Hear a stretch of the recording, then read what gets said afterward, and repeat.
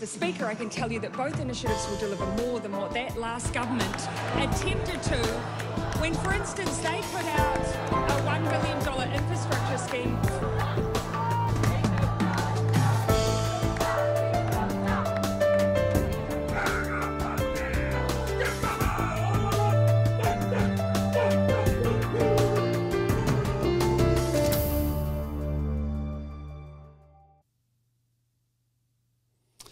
Tēnā koutou, I'm Selwyn Manning and welcome to A View from Afar.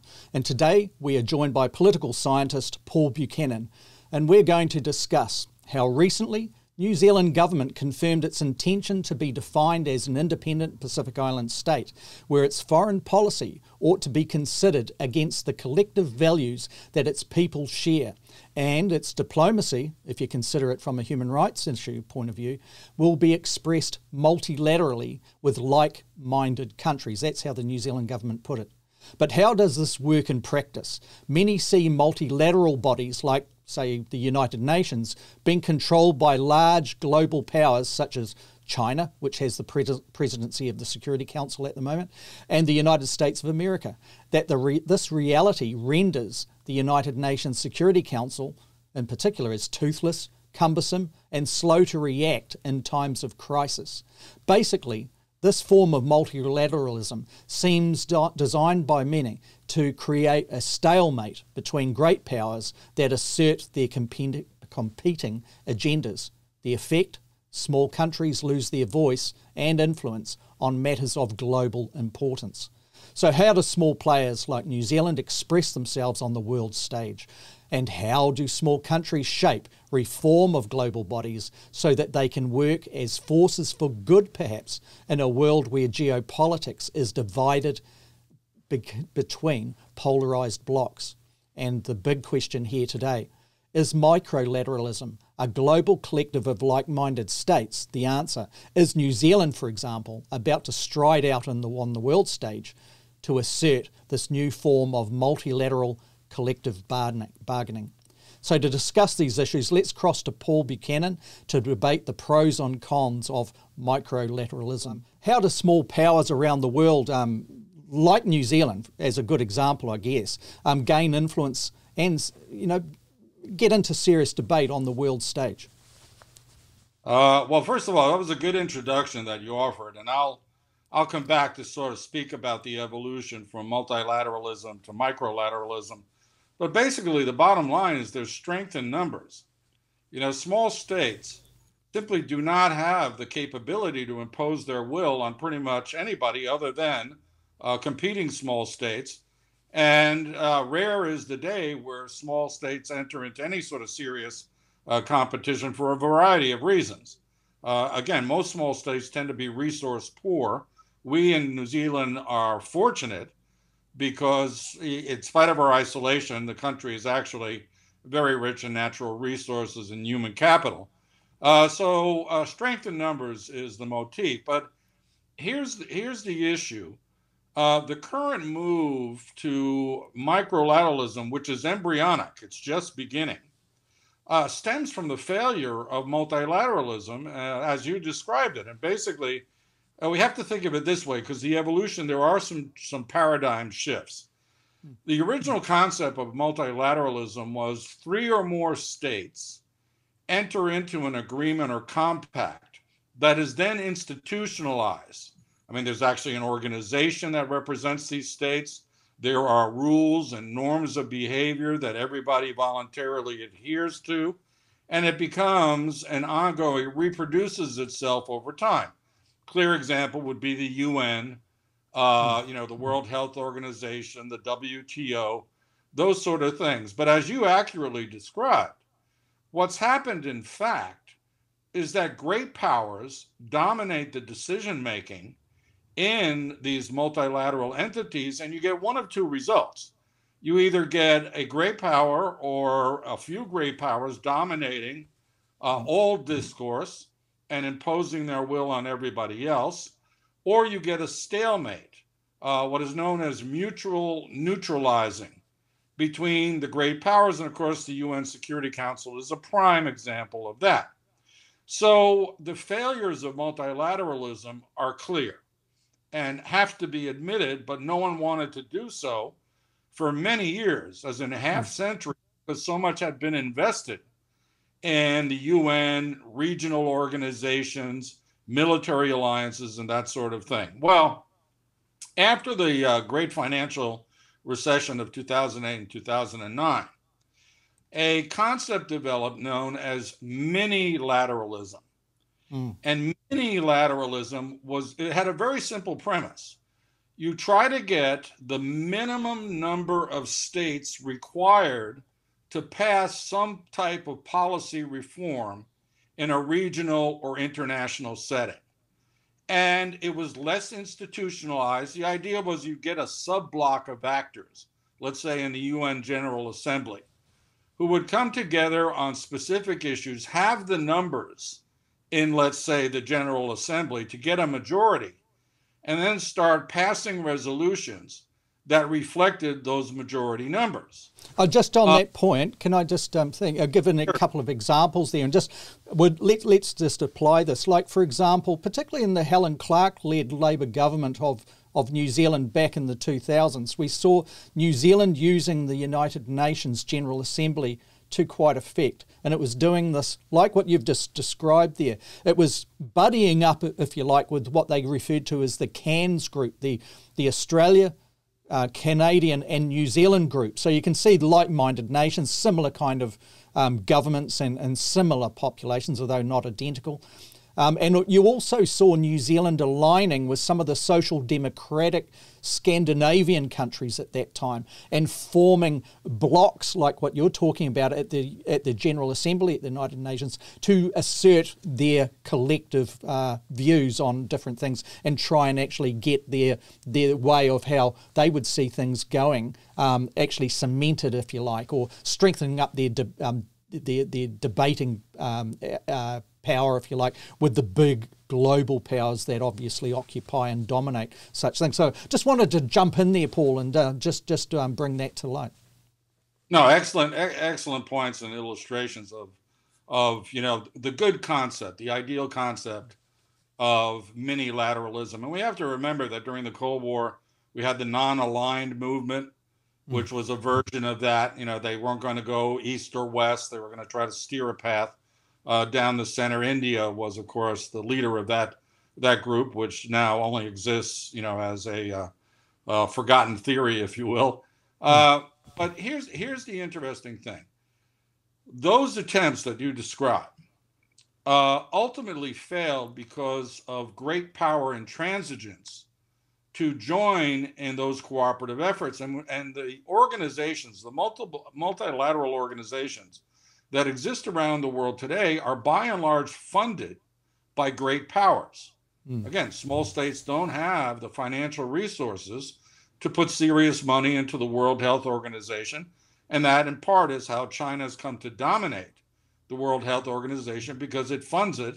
And of course, Trump got so mad, he removed the United States from the WHO. So he cut off his nose to spite his face because he didn't like Chinese influence replacing American influence.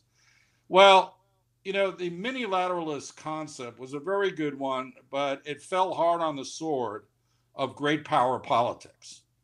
Now we have the emergence of a view mostly championed by small states, and most of these, fortunately, happen to be democratic in their governments, which says, no, we have to go micro-lateralist.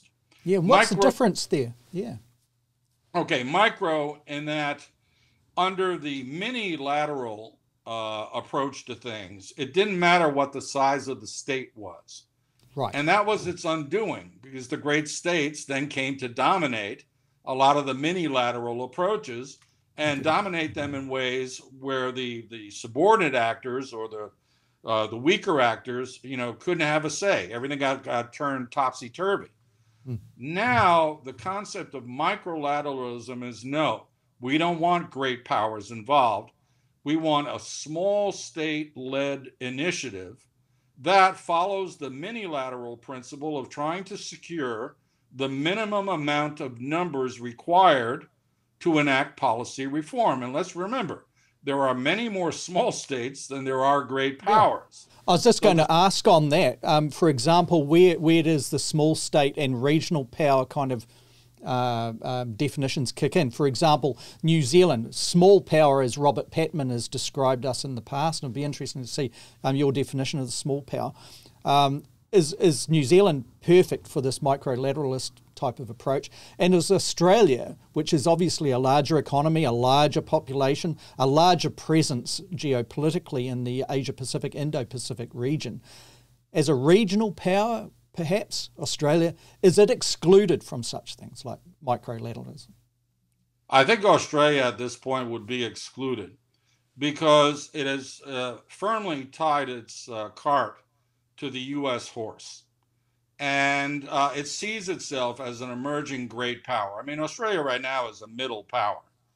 And what with the money it's putting into its military and what have you, it wants to become the Southern Hemisphere's first genuine great power. Not Brazil, not South Africa, Australia. So they're in a different boat. New Zealand, on the other hand, is ideally suited to be a leader. Now, we're in New Zealand, and we like where we are. But there are other countries with very good reputations. I keep on referencing Uruguay, a very small state, but a very democratic state, a very peaceful state. You know, they've done no wrong by anybody, both internally and in terms of foreign affairs. And am I correct in saying too that Uruguay is one of the South American states that followed New Zealand's anti-nuclear stance? Well, they supported it. I mean, I'm not sure that if they got a great investment deal on a nuclear power plant, that particularly now they have a right-center government in office right now after almost 20 years of a left-center government. The left would never allow a nuclear plant in Uruguay. But we have to remember that just across the river from Uruguay and Argentina, there are not one but two nuclear plants. You know, Argentina uses nuclear energy for civilian purposes, and one of them happens to be across the marine boundary, the river boundary between Uruguay and Argentina. So they already have, you know, they're acutely conscious in the area. Yeah. But I say that only because we tend to be very, Anglo-centric, New Zealand-centric, and there are a lot of other states that share our principles, but not our language. You know, that there's other countries that could be well suited to join us in these common endeavors. And the key here, though, is to keep the great states out, the great powers out. And the reason for that is simple. And actually, this is, again, where New Zealand could be very good. We have something here in New Zealand that I think is absolutely excellent under this Labour government, which is we formulate well-being budgets. Yeah. The guiding principle of the well-being budget is the welfare of the least advantaged or poorest sectors of society. And this is new under the Prime Ministership and leadership of Jacinda Ardern from 2017 onwards. Before that, it didn't exist. No, but this is salutary because under this Labour government, they have made a priority of starting as a baseline with who are the most disadvantaged and how can we help them out. And not by throwing money at them and whatnot, but being judicious, scientific in the application of policy reforms that lift people up out of poverty, out of, illiteracy, all the sort of, human blights that exist even in such a good society as this. That's the intention, isn't it? So they're tested on that to see whether or not their budgets, their policies, their manoeuvres are actually realising in the real world those types of aspirational goals. Think of it this way. We've had years and years under so-called neoliberal economic policies and public policies, variations of trickle-down theory. You give money to the rich and somehow it's going to trickle down to the poor. This would be the fountain theory of public policy, where from the bottom up, you spray, if you will, the public policy riches so that you lift people, and that enhances the well-being of the entire society. That is a universal concept that I think would travel very well in other small states. And most importantly, and here's where microlateralism really has its bite, is that at the end of the day, and the pandemic has shown this, exponentially, it is small states, poorer states, less resource endowed states that disproportionately suffer the adverse consequences of the mistaken decisions of the great powers. Okay, so if we were looking at the Pacific, the great blue continent, if we want to put it that way, so many Pacific Island states, many of them independent in their nature, that New Zealand is interacting with all the time. New Zealand has obviously been moving since the Ardern Covenant came in 4 years ago, or 3.5 years ago, to reconnect, if you like, to re-buddy up with a lot of these states outside the realm countries that we talked about in previous episodes. Do you see the Pacific as seeing an advantage, particularly with the challenges of, the tyranny of distance with supply chains, with trade, with certainly climate change, and those other big issues like trying to actually protect their peoples from pandemics like we're in the grip of right now? Yeah, look, there's a couple of things factored in here. First of all, let's be very clear: the small island states of the South Pacific, those that we see grouped in, for example, the Pacific Island Forum, they're being made increasingly aware that even though they're objects of attention by certain extra-regional great powers, the Chinese and the Americans in particular, the intentions of these great powers are not in the interests of the small island states. They're pawns in a bigger geopolitical game, and they're coming to the realization that that's the fact. So they must look to each other, and they do have already, with the Pacific Island Forum, the South Pacific Conference, the Melanesian Spearhead Group. They have organizations that are mini-lateralist at a minimum. But here's the interesting thing about this, is that under the concept of microlateralism, it's not institutionalized. It doesn't become a self-reproducing array of organizations, norms, and rules. What it is issue specific. So you mentioned climate change.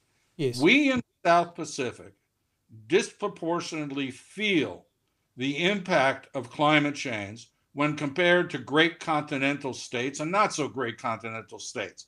If you live in the middle of a continent, you may suffer, let's say Africa or North America. Yes, you're now getting prolonged droughts, you're getting stronger rains, but even to this day, people don't recognize rising sea levels for the threat that it is. All that countries like Tuvalu see it in a totally different way, or Kiribati, or Tokelau, which is all within the scope of daily interactions at foreign affairs level between New Zealand and those countries. The concept of climate change refugee came up because of Kiribati and Tuvalu in the first instance, going back to like 2008. Here we are 13 years later, and issues-based the concerns are immediate, the responses obviously need to be immediate, and the voices in the global bodies that assist in representing, I don't say New Zealand's voice then speaks for those countries, but having to get a persuasive weight behind them on these big issues. It does make sense, doesn't it, in a practical, applied sense. Paul, in the introduction, I used the word as some sort of foreign policy engagement of collective bargaining. Is that close to what we're talking about on any particular issue? Well, it brings up the question of the agent principle question. That is, let's say New Zealand and some other small states could be the agents for change on something like climate change, let's say, or sea rising. But the principles are other states that are not part of the compact, but who will be affected by it. Let me give you an example. there, given that we're talking about rising sea levels and whatnot.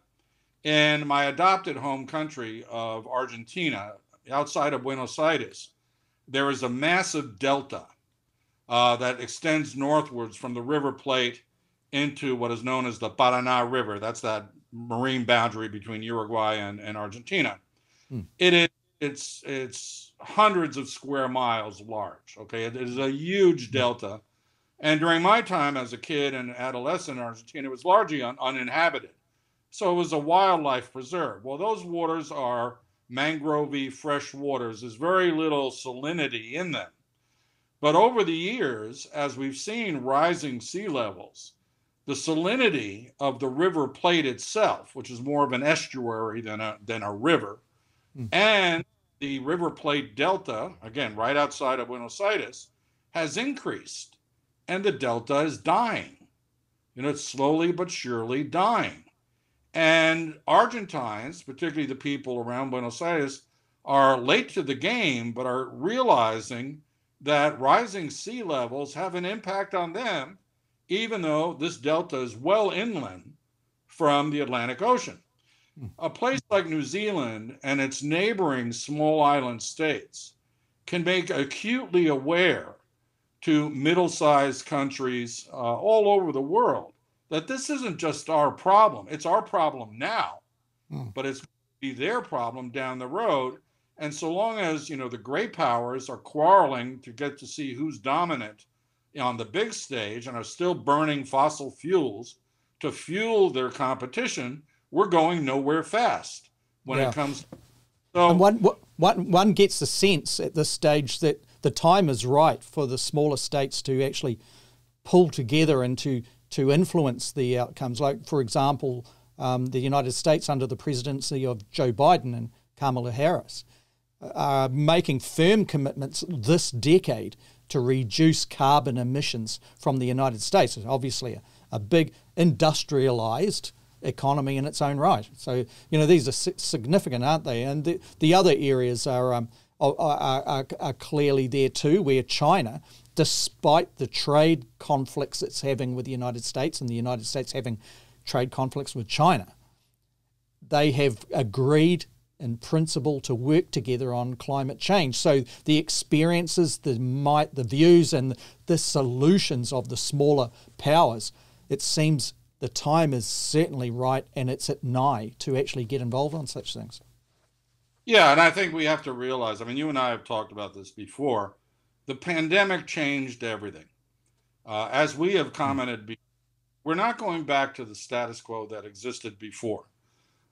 Things are going to change, whether we like it or not, and quite frankly, there'll be elite opposition because the elites benefited from the status quo that existed before the pandemic.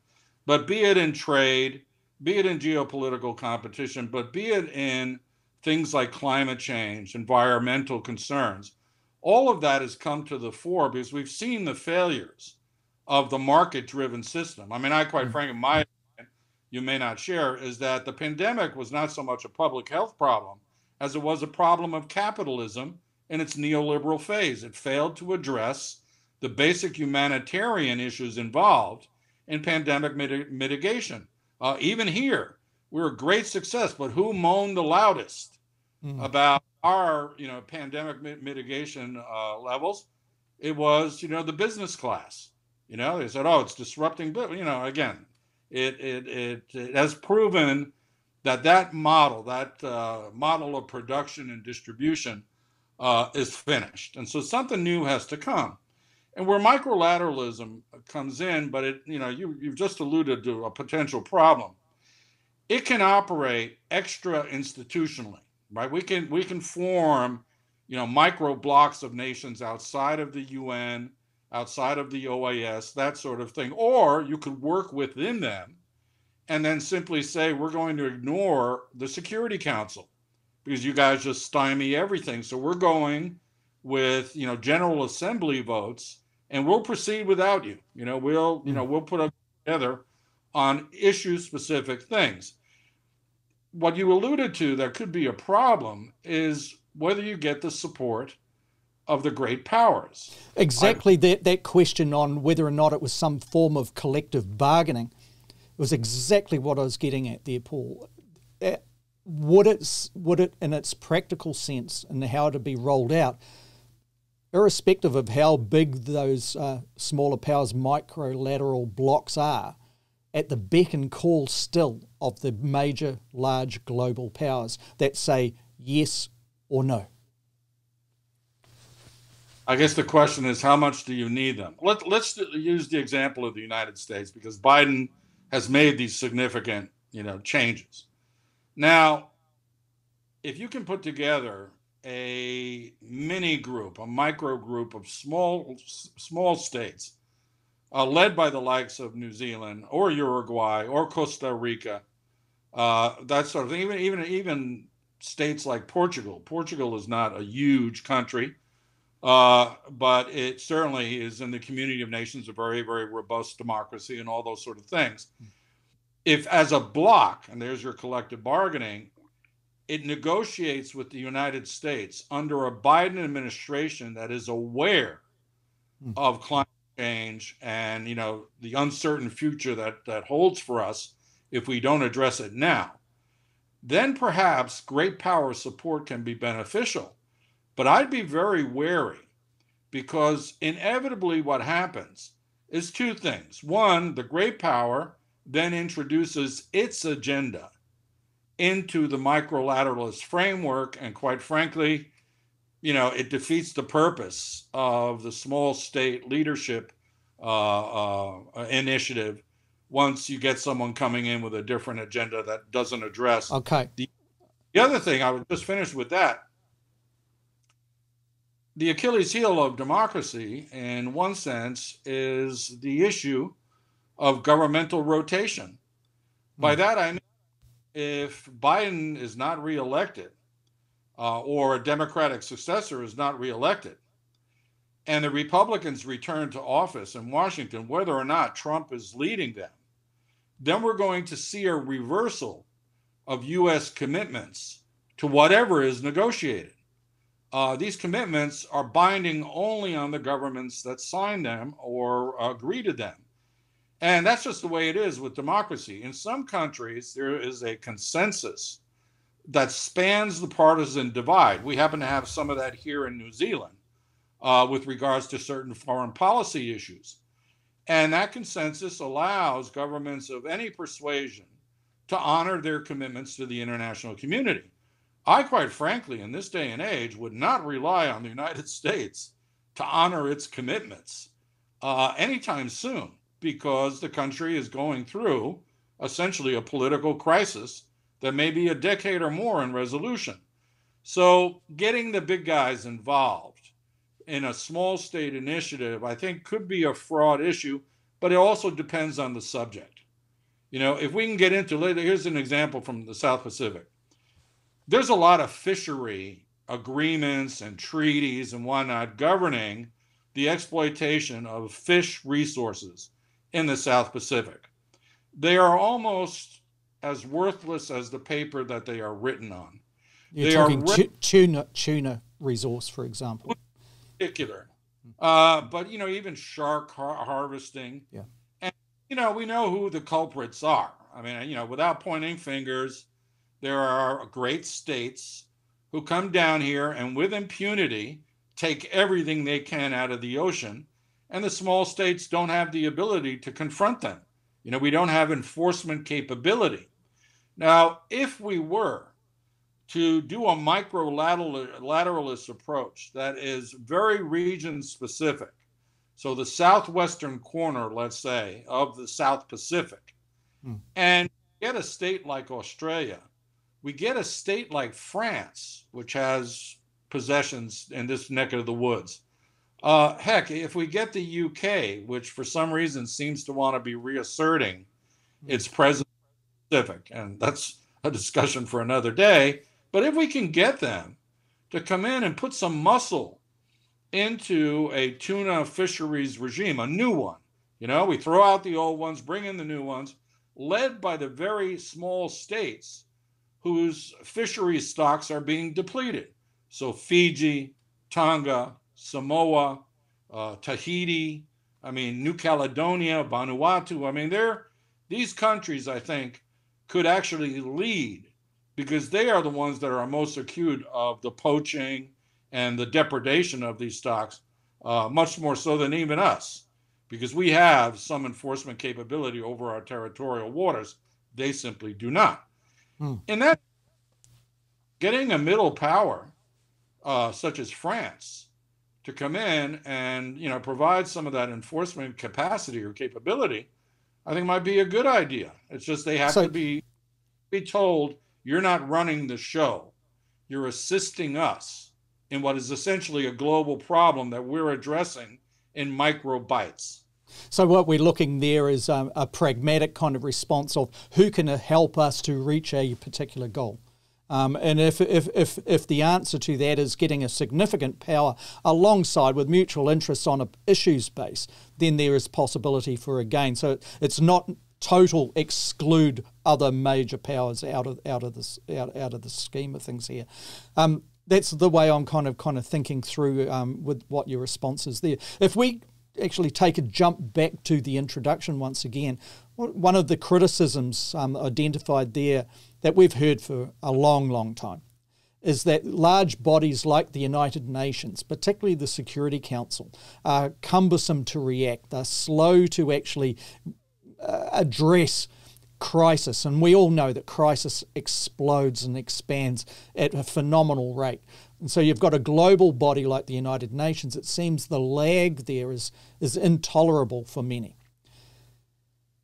If microlateralism becomes a force in this post-COVID pandemic period, do you believe that it would be able to, or it is a possibility where the smaller states that have been excluded from the discourse in many respects on providing solutions to crisis and conflict could be in such numbers as to insert and assert reform of the Security Council, for example, the veto clauses where the great powers can veto anything in their own self-interests? Do you think that that's a possibility? I'm a little skeptical that reform of the Security Council is A, possible, but B, will generate better outcomes. I mean, I think that it's a relic of the Cold War. So you alluded, sorry, Paul, you alluded earlier to the possibility that microlateralism with smaller powers and smaller states as a group could exclude the relevancy of the Security Council and basically form a group in the General Assembly that goes alone to address crises or conflict or major issues. Is that a fair sum up of what you were saying earlier on? Yeah, you made me think, I'm struggling a little bit for examples, but again, because microlateralism is just starting, we'll see. But let me give you an example. It's a strange one, but I think it'll illustrate the point about the specificity of the issues and the actors involved. It turns out, for all the belligerent talk of the Trump administration, basically the relationship between the United States and Iran did not, move in one direction or the other during the 4 years of the Trump administration. There was a lot of rhetoric. He put the embassy in Jerusalem, so that would annoy Iran. But here's the issue. Because the United States talked a lot, but basically retreated from the Middle East, other than its engagement in Syria and northern Iraq, who turns up to try to negotiate more, quiet diplomacy, private diplomacy, but diplomacy nevertheless, with the Iranians were the Arab oligarchies, the Saudis, the Emiratis, the Kuwaitis. They have engaged in private, quiet diplomacy with the Iranians face to face about how to settle their disputes, including how to avoid the militarization of the Iranian nuclear program. And the chips, there's many chips that can be played. One of them is the Saudis have said to the Iranians, if you guys go nuclear, we're going to have to go nuclear. We can't trust your Revolutionary Guard. And do you really want to start that escalatory process? We're both oil-rich, countries. How can we avoid stepping to the abyss?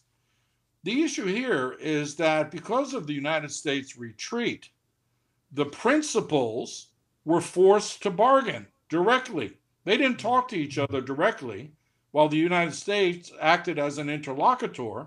And the United States was not an interlocutor in good faith. It was clearly on the side of the Arab oligarchies. It views Iran as an enemy. So out of this disaster that was Trump's foreign policy has come something quite beneficial, which is the Arabs and the Persians are talking to each other about matters of mutual concern, particularly in the security field. So it's a regional response to a regional problem. This is almost like what Condoleezza Rice used to talk about under the George W. Bush administration. I mean, maybe we're coming to the realization that, a bipolar or multipolar world dominated by great powers does not address the specific concerns of smaller states in given regions. Yeah. That they simply have other concerns, other items on their plate, and they're not looking with the intensity of focus that those who are immediately affected by an issue tend to bring to the table. And so now these smaller states, in the case of the Middle East, middle-sized powers, are starting to look to each other a lot more instead of looking to the United States for a helping hand. And I think that is salutary. And who's going to wind up having to do a bit more of this is Israel. Yeah, of course. What I was going to say there is the test of its effectiveness. And once again, I underscore what you said before with respect to microlateralism is a new thing on the block in some ways, in the way that we're defining and expressing it here. The test of the Sunni states, if we want to put it in that way, in their talks with Shia interests, would be whether or not the Sunnis, who are close and ally, perhaps the Saudis, the UAE states, etc., closer to the Western powers, the global powers like the United States on this, if they can convince to back off Iran, then Iran has room to breathe. If it doesn't have the threat that it perceives from Israel, and it doesn't have the threat it perceives from how it would term perhaps the imperialism of the United States might on its own affairs, then there may be solutions in there. But it's too soon to call whether or not there are solutions actually in evidence, isn't it? Yeah, I think right now the Microlateralism project is in the research and development phase. Yeah. We're looking at, the topics, the potential partners involved in those topics to see if we can develop a common language. I mean, I was thinking as you were talking, Iran can give many assurances to the Sunni Arabs, but so long as Netanyahu is in Israel, and it is in his interest to foment conflict with Iran, no matter how much goodwill between the Sunni Arabs and the Shia Persians there is, you're going to have an Israeli prime minister looking for trouble. He's shaky on his own. He hasn't been able to form a government over the last few weeks, and he's running out of time to do so. Yeah. For the past 4 years, they've had caretaker interim governments all run by him. But let's be honest now, Netanyahu is no longer interested, I would say, in Israel's interests, and certainly not regional peace. He's trying to keep himself out of jail. I mean, this is how bad it's gotten in so long. But it's a democracy, and he's still getting votes. It's for the Israelis to figure out whether they want to live with this individual or have a more durable peace. But that requires that they have a change of government and then engage. That is a really fraught. I mean, getting Israel involved in inter-Muslim discussions at an early stage is disastrous. I mean, that would have to come down the road. My point simply is that maybe now explorations could be made to see what exactly will get the Iranians to move in a peaceful direction, what will get the Israelis to move. What exactly are they concerned about with regards to the Iranians? The Iranians don't have weapons-grade nukes. They do have the missiles to launch them, and they've shown a propensity in other conflicts to fire off a few of those missiles. But what is the specific concern on all sides? And then try to develop a common language with which to address them. Now, I think that is one of the more difficult problems to resolve in international relations today. So we shouldn't start with the most difficult problem in international relations. No. But certainly, again, we've talked about climate change, environmental degradation. There's a host of subjects. Human rights in a general sense. We're getting back to the South Pacific. We're getting back to the Pacific, the Asia Pacific, the Indo-Pacific regions. And where New Zealand has already asserted, as we pointed out in the previous episodes and also in the introductions, has asserted its own belief and defining itself as an independent Pacific Island state where it will make its own calls. And on issues like human rights and climate change, it will group with other countries that are, as it terms, like-minded. And that may or may not include its traditional kind of groupings that we mentioned earlier on. So that microlateralism, it's almost as if the testing of it and whether or not it is a successful phenomenon in the next decade, people should be watching down here perhaps in the South Pacific to see whether or not its merits or otherwise. Well, I think that the South Pacific represents a natural case leadership, if you will, because we do have, already existing multilateral forums. They haven't worked out quite as well as we'd hope. But if we're going to take the microlateralist approach, go with more specificity on the issues. Here's an example that also can feed into larger issues of human rights and whatnot. Let's say, for example, that we agree, New Zealand leads the agreement among South Pacific Island states that we are going to adhere universally across the region to International Labor Organization standards when it comes to workers' rights. So, 8-hour days, overtime pay, the basic standard things that Europeans enjoy. What that will do is it will force investors like the Chinese, who not only invest heavily in these small countries, but they bring their workforce with them. And so Chinese workers are brought into Tonga, brought into Samoa to do the infrastructure projects for a variety of reasons. I won't get into the darker side of this.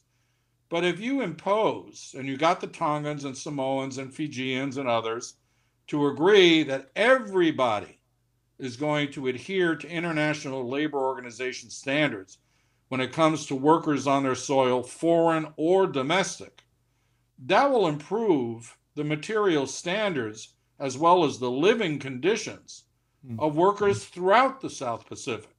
The Chinese will have to adjust to that.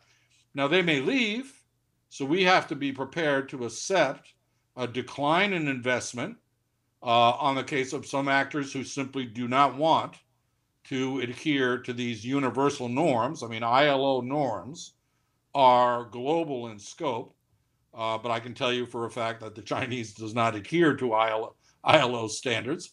And so if they leave, we have to set the fact that, that investment is gone. That infrastructure may not be built sooner because we're going to have to find replacements, and that has to be some of the contingency planning that goes in to microlateralism when you go into a contentious issue like the universal rights of workers. But it can be done. I mean, it's, and we've talked a lot here in New Zealand about a values-based foreign policy. Now, you know me well, and you know that I'm a realist, so I think, interests should govern foreign policy. If you can layer values onto it, that's great, but keep it at the level of interest as a core. But we're talking about values, and that basically means liberal democratic values. If we can form microlateral networks of liberal democratic-minded countries, mostly small in size, and again, there's plenty of them, then we may have a movement. I mean, actually a movement based on the shared values of equality, fairness, transparency, accountability, all the sort of things that seem to get lost when great powers start competing. And that's my hope for this, is that, we're now the third try on, more than bilateral institutions and networks. And all I can hope is that this try, if thought out, more fully, might be able to compensate for the disproportionate weight given to great powers and extant multilateral organizations. Okay, Paul, thank you for that. It's a fascinating concept. It's fascinating realism to it too, when you look at it through the lens of the smaller powers, the smaller island states of the Pacific, the Asia-Pacific region in particular. Thank you for those who have joined us live, and also for those of you who have joined us to view it on demand. A View from Afar will be back again Thursday New Zealand times around midday, and that's New Zealand Standard Time. Until that time next week, we thank you again and take care. We look forward to your company next week. Bye-bye.